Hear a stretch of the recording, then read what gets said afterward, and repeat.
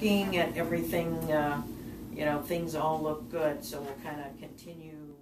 We need to get people to be proactive about their health, know their numbers, meaning their cholesterol, their blood sugar, their body mass index, their waist size. Heart disease is the #1 cause of death in women, far more than any of the cancers put together. Initially, a lot of patients, I treat them when they are acutely ill, meaning they've come in with a heart problem.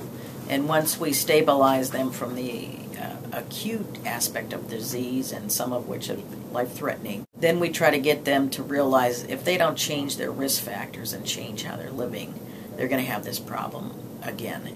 Just somebody being obese, meaning a BMI above 30, that decreases their lifespan.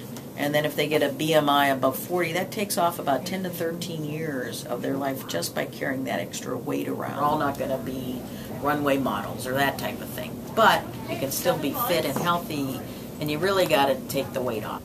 Start with 1 tablespoon less of everything you eat at every meal. Try not to eat after 7:30 at night. Because the biggest thing is, I hear it's like, well, I tried that and I stop, I get short of breath, or my knees start to, well, yeah, you're going to, because you haven't used those muscles or you haven't done anything. But it's so rewarding on the other hand when you do have people that have dropped the weight and they can't, even say 40 pounds, so they may still be overweight, but they can't get over how much better they feel. We try to directly make the case for them to do it for themselves, and that they need to get healthier, and that they really can affect their lifespan and their lifestyle.